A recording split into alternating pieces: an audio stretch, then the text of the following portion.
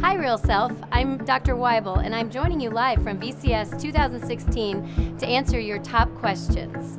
Let's talk about a laser solution for all ages.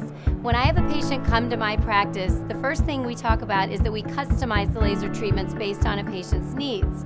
So for my 25 to 35-year-olds, they usually have some sun damage and brown, and we use the BBL for that. The BBL is wonderful for removing red spots, brown spots, and it prevents aging.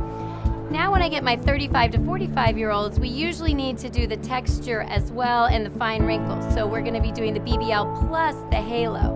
The halo is going to turn over those skin cells, get a little more brown and help with mild to moderate wrinkles and give that fresh, dewy look.